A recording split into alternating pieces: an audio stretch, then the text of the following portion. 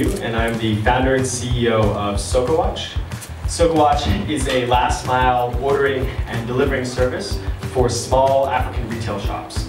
So basically, if you run a small retail shop right now, here in East Africa known as the Dukas, you're responsible for sourcing your own inventory, typically 2 to 3 times a week, which requires you to physically leave your shop, run all over town to different wholesale points, buy product, and then bring it back.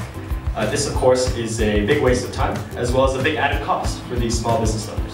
And the result of this process is actually limited product availability. So customers coming into your shop after you've sold out of it and not being able to buy it.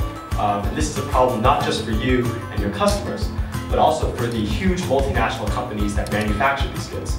Companies like Unilever, Procter & Gamble, you name it. And so what we do is we provide a service that gets them the product, the stock that they need whenever they want it. So basically, if you're a shopkeeper, all you need to do is send a text message to a toll-free number any time of the day.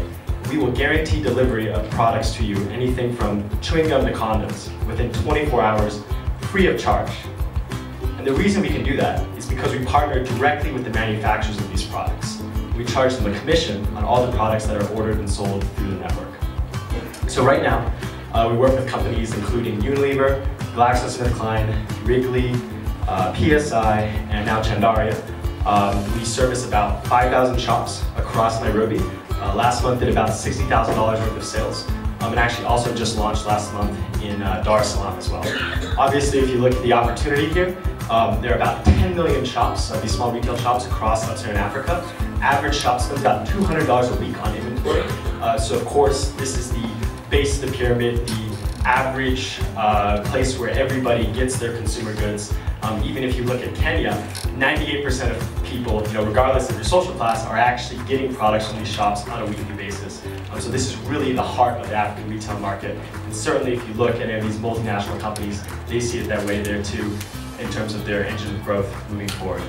So right now, we're raising $1 million. The goal over the next year is to expand to the key urban markets in East Africa that we're not already in. So we're currently in Nairobi, Dar es Salaam.